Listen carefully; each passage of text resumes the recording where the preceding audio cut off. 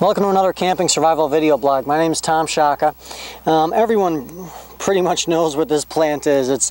It's invasive. Most of us have it in our lawns, and many of us try and eradicate it. This is simply dandelion, and the reason I'm doing a video on it today is it's an awesome plant. My grandfather used to make wine out of it. I've eaten it multiple times. In fact, a couple of years ago I did a test. I dug up the roots of this and the plant called chicory, and I dried the root and then I ground them both and I did a taste test, and they can both be a coffee substitute. They don't have caffeine in them, but they have a similar flavor.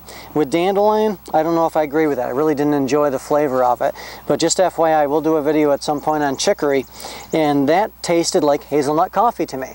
It was a really interesting beverage. It was very tasty. But so every part of this plant is edible. I mentioned the root, and then these leaves, the small ones, are edible. And when I say edible, you look at these bigger ones here. Well, this one might still be okay.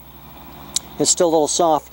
When I say something's not edible, when the plant gets very large and the leaves get more stringy, that type of thing, you could still put it in your mouth, you could still eat it, but it would get you sick because it would be hard to digest. So again, learn from an expert, practice with an expert. So the leaves are edible, the flowers, they're tasty actually. You can make various things, jellies, wines, that type of thing. And the buds, you see this little bud here? Actually, can you see that on camera, Adam? Should we zoom in on it?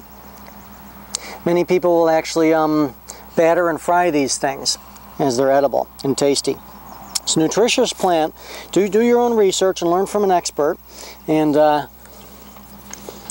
just found some sheep sorrel sitting right there too. Well, we cover that in another video actually. Tasty stuff.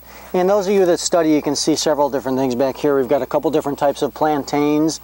Lots of stuff around us. Very exciting. I love the spring, love this time of year. And learn from an expert. Practice with an expert. Don't watch my videos and think you can go out and eat this stuff. It can be dangerous. You can hurt yourself, and if you recommend others, you can hurt them as well. So be careful, learn, study, that type of thing. But this is a great plant. I love it. Enjoy it. And improvise, adapt, and overcome. Thank you, and have a nice day.